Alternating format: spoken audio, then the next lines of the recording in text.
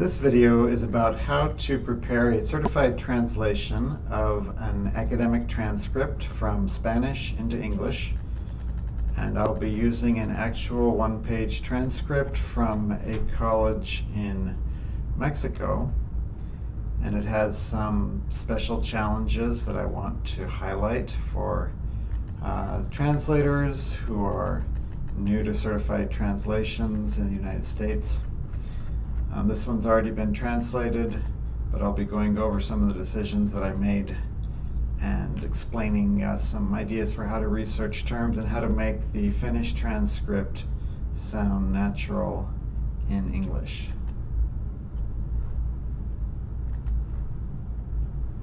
So, starting with layout, I think it's a good idea to put a placed image, a JPEG or a PNG file of the original document at the beginning of your translation so that whoever receives it, usually a college in the US, will be able to compare it with the original if the applicant also sent that, to make sure that they're looking at a translation of the same document. Even if they can't understand the foreign language version, they can compare and see that it corresponds.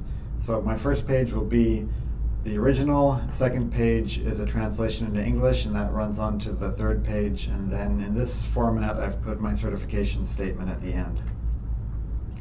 So let's just start at the beginning. We have the Colegio Superior de Gastronomía, la primera universidad gastronómico en América Latina, and it's probably too hard to see on the screen there, so I'll be indicating with my cursor what I'm reading and then describing the translation on the right. There was an image of a fork, knife, and spoon on the left, and so I put in brackets on the right logo. And if anybody wants to see what the logo looks like, they can look back at the original.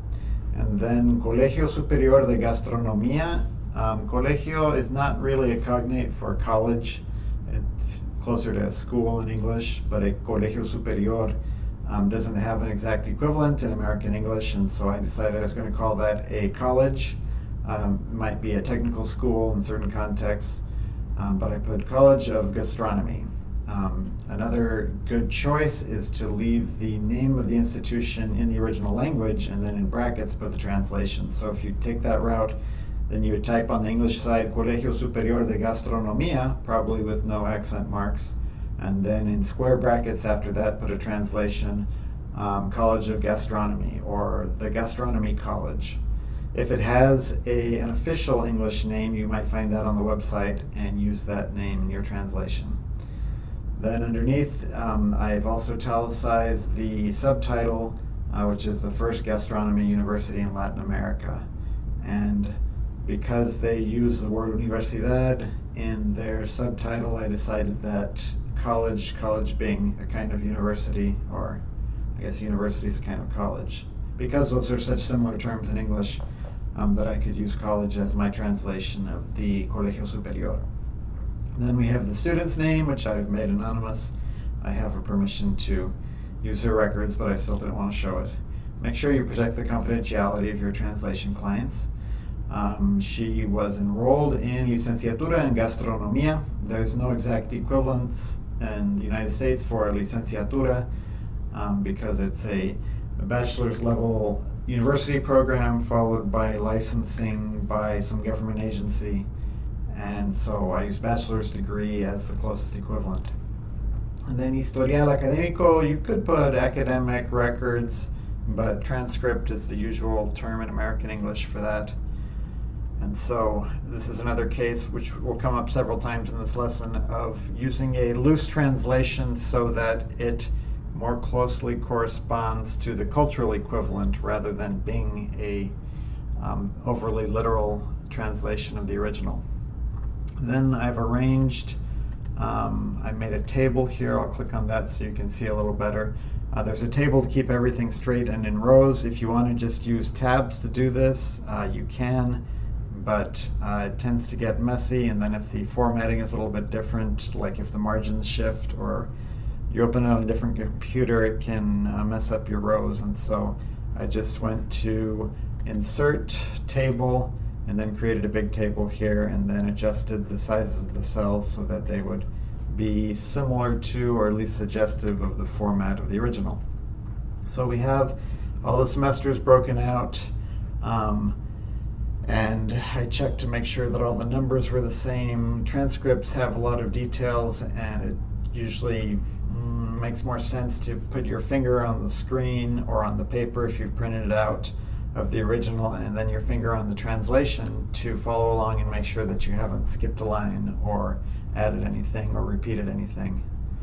So for clave, I use code in English, for materia, subject, and for calificación, grade.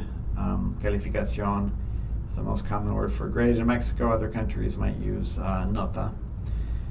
And I'm just going to read the Spanish and the English that I chose. Estructura y diseño turístico, tourism structure and design. You could say tourist structure and design. That didn't sound quite right to me. You should be translating into your native language. I'm a native speaker of American English, and so I have a feel for how universities tend to name their classes over here. But if it's a new area like gastronomy, then I might spend a little time on the website of an American gastronomy school and just read through their course catalog to get a feel for what they call similar classes here. Comunicación y relaciones públicas, communication and public relations. Preparación de alimentos, food preparation. Química de alimentos, food chemistry. Introducción a la industria alimenticia, introduction to the food industry. Servicio de alimentos y bebidas, food and beverage service. Here we have alimentos and bebidas, both of them plural in the Spanish, and I've decided to leave them singular in the English. We could say foods and beverages service, or service of foods and beverages, but food and beverage service means the same thing and sounds more colloquial, more natural. Administración, you can translate that as management depending on the context. I left it as administration here. Persona y sociedad, people and society. It really means person and society, and maybe college in the US would use that, but I liked people and society. That's just a judgment call. Research techniques, for técnicas de investigación. Investigation can mean, in some contexts, investigation in English, but in the academic setting we call that research. Second semester, contabilidad básica, basic accounting. And then we have some repeats. I'm not going to repeat the second and third levels of these classes. Informatica, I've put information technology. There is a field called informatics in English, but it's much of a rarer term than information technology, which I feel is a synonym. And we have group theory for teoría de grupos, menu planning for planeación de menús, Mexican culinary heritage for patrimonio gastronómico de México. There's different ways you could express that in English. And then some repeats down here to the third semester. Patrimonio Gastronómico Internacional, International Culinary Heritage. Química, okay, those are repeats. Here's a new one. Restaurant Accounting for Contabilidad de Restaurantes. Commercial Law for Derecho Mercantil. There is such a thing as mercantile law, but commercial law sounds more natural. Operación de alimentos y bebidas became food and beverage operations. Again, they're plural in Spanish, but singular in English. Same thing. Desarrollo de la creatividad, creativity development. We could have used development of creativity, but don't use development of the creativity. It doesn't need the definite article in English. Fourth semester, nutrition from nutrición, employment law from derecho laboral, marketing from mercadotecnia, microbiology of food from microbiología de alimentos, history of gastronomy was historia de la gastronomía, ethics from ética, and financial administration from administración financiera. In the fifth semester, I used pre-prepared and preserved food to translate prefabricados y conservación. And here's an example of something that's just more compact in the Spanish original, but didn't make sense to me in the English. If I'd used prefabricados y conservación, if I translated that as prefabricated and preserved, it would have, I think in Spanish there's a little bit more of an implication that these adjectives are standing in the place of nouns, and that noun must be foods.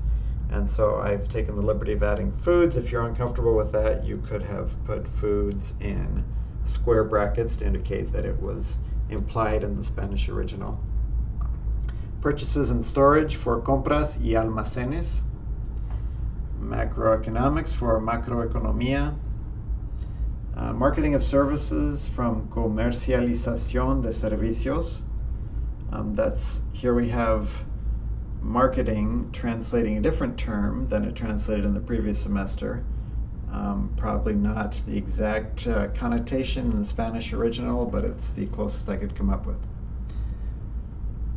And I should mention here that this is a translation, a certified translation of a transcript. It's not a credentials evaluation, which is a different service, and sometimes a translation is sent to a credentials evaluator, foreign credentials evaluation service, as part of a university application in the US. But a lot of universities just ask for a certified translation, and then if they have questions about what was covered in a particular course that they don't recognize, they can go back and get more information from the catalog of the original institution. Geogastronomy for geogastronomía. That's one I had to look up, I never heard of, but it does exist in English.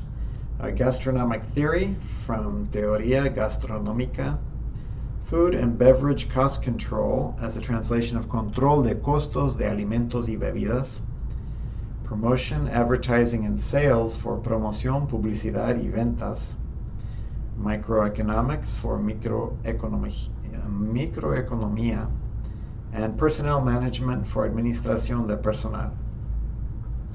In the 7th semester, we have a couple of repeats, higher level courses, and then specialty cuisine, Mexican and French, cocina de especialidad, mexicana y francesa. Food and beverage, okay, that's a repeat. Restaurant management for dirección de restaurantes. You could say direction of restaurants, but that would be confusing to the speaker of American English who didn't understand the Spanish original. Dirección is the office of the director, or the manager's office in English. Viticulture and enology for vitivinicultura y enología. Restaurant marketing for comercialización de restaurantes. And then seminario de titulación in Spanish became graduation seminar. So this is a seminar class leading up to your titulación, which is receiving of your título, which is the government credential tied to your bachelor's degree.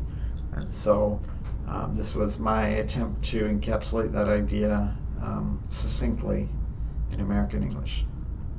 During the 8th semester, the new classes were specialty cuisine, Italian and Asian, cocina de especialidad, italiana y oriental. We do have oriental food in English, but it's fallen out of vogue and may be considered offensive by some, and so I've used Asian instead of oriental. Food production from producción de alimentos, coctelería, meaning the study of cocktails, the production of cocktails just became cocktails in English. Instalación y mantenimiento de equipos became installation and maintenance of equipment. And human behavior from comportamiento humano. Then down here in the bottom section, acreditando 331 créditos de un total de 336 créditos con un promedio de 8.14, se expide el presente en Ciudad de México. This sounds really awkward in English if you just leave it in that word order. And so I've juggled around these two sentences, imposed a more natural English syntax on them, and actually combined that sentence with the following one, which was para fines de índole informativo que al interesado convengan a los 22 días del mes de julio de 2021. And I've rearranged it all into an order that just sounds better in English. But it covers all the same information, nothing has been added or subtracted, and so it's an accurate translation, an idiomatic translation. This document is issued in Mexico City on July 22nd, 2021, certifying 331 credits of a total of 336 credits with an average of 8.14, and may be used for information purposes that the graduate sees fit. Maybe informational purposes would have been a little bit better here. I'm going to change that right now. Whoops. So some key terms that I adjusted here are in el interesado in Spanish legal documents. We see el interesado a lot. You could say the interested party in English, but that in the context of a transcript, I've never seen that in an American transcript, and so I put the graduate. Might also be the student if the person has not yet graduated, or the person concerned, or the person named, might be other options. Also, acreditar, to receive credit for. There's no single verb that means that in English, and so I have expressed that idea through more than one word. So, again, the Spanish was acreditando 331 créditos de un total de 336 créditos con un promedio de 8.14, became certifying 331 credits of a total of 336 credits with an average of 8.14. So the beginning of the Spanish ended up here in the middle of the English. Se expide el presente en Ciudad de México.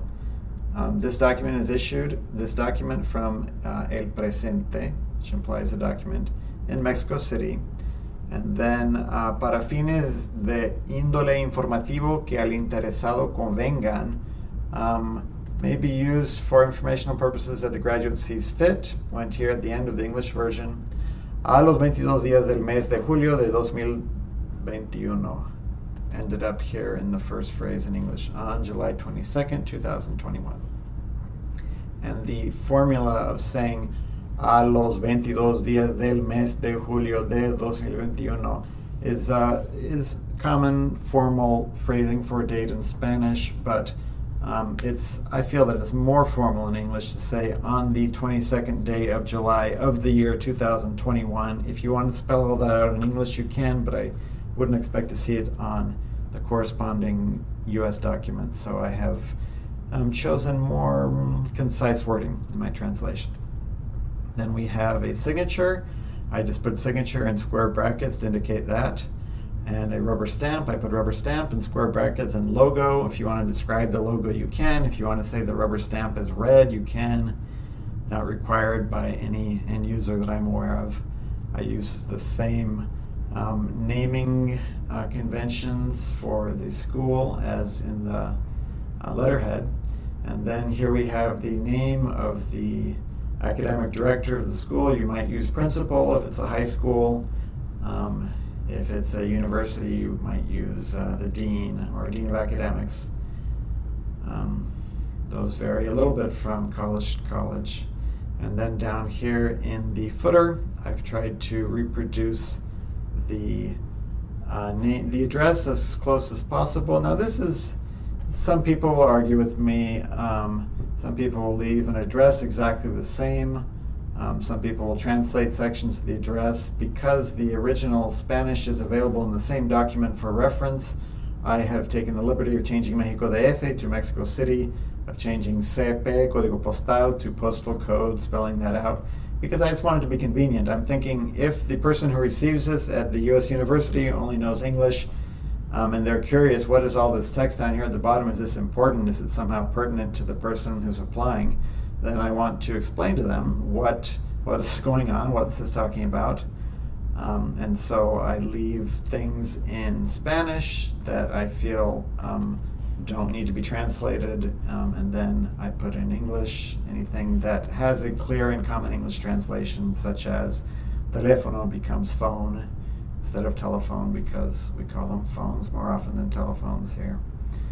and the URLs and email addresses, of course, remain the same. Then I use this line made of hyphens to indicate that the translation is over. And in this case, I put my certification statement at the end. You can put it at the beginning too. It all depends on your style. I actually use a letterhead for my certified translations, which I've omitted in the interest of simplicity here. Here is the certification statement I would use on a transcript like this. I, Marco Hansen, certify that the Spanish translation above is, the English translation above is complete, accurate, and faithful to the original document shown, maybe to the Spanish original,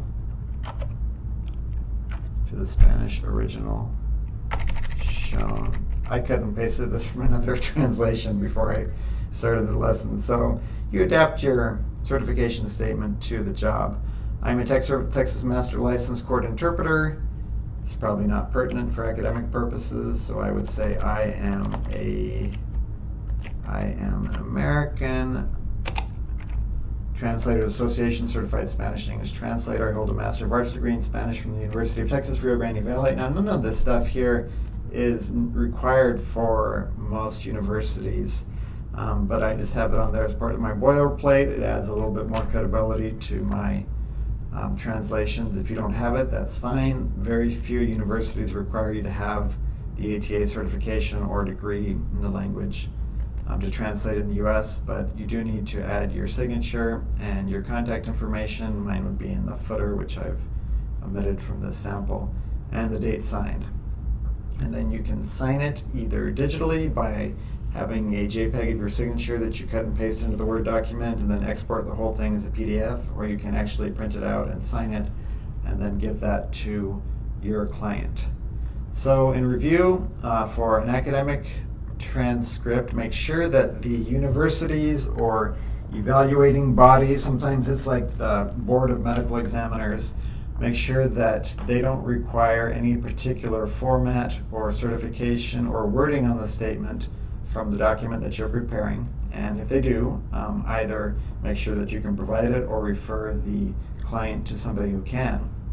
And then include images of the original. If there's multiple pages, then you would see an original followed by a translation, followed by another original of page 2, followed by the translation of page 2, and so forth. And then just go through carefully, think about how each one of these classes would be expressed in English, do some online research if you have to. Sometimes it's a mysterious course name and you have to go back to the website of the university that issued the document, or on occasion even email the university and ask them to explain what the course is about, maybe get a copy of their course catalog and read that there. And so transcripts can take more research than other documents if it's for a major that you're not familiar with yourself. But try to make the English version sound natural, even if it's from a country with a different educational system, just as a favor to the employee at the new university who's receiving it, so they can get a general idea of what this applicant studied back in his or her home country. And then once you've put it all together, go through and double check it, make sure all the numbers are correct, get your proofreader to go over it, and then prepare the final signed and certified copy and export that. And if it's someone local, print it or mail it to them, or else give them the PDF. Just some general tips for certified translations in general. Remember that it's good to charge in advance as a translator, especially if it's for someone you don't know. Come up with a quote, give it to them in writing, and then collect payment, and then agree to a deadline when you're going to turn it around. For a document like this, I would probably charge $50. This video is being made in 2021, and I live and work in Austin, Texas at Texan Translation, and we charge $50 for a Spanish translation. If it were another language, it might be $60. If it were really fine print, this is pretty fine print, but it's also spread out, and so there's really not as much text on here as you'd find in other kinds of documents. Let me just do a word count of the English.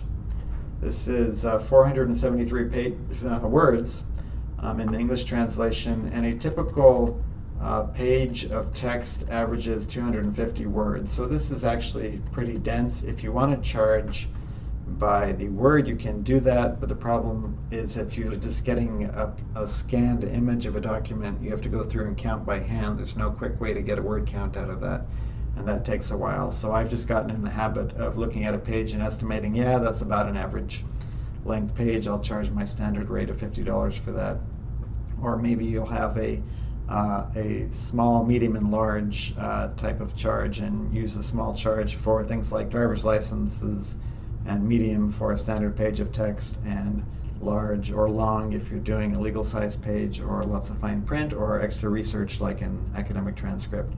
But whatever it is, you come up with the rate and you give it to your client in advance, and if they agree in writing by email, then you collect payment however you want to charge for that, and then you prepare the translation and make sure that you get it back on time, so that everybody's happy with the service, and they'll refer you next time and send more work your way. If you have questions, please write them in the comment, and I'll get back to you as soon as I can.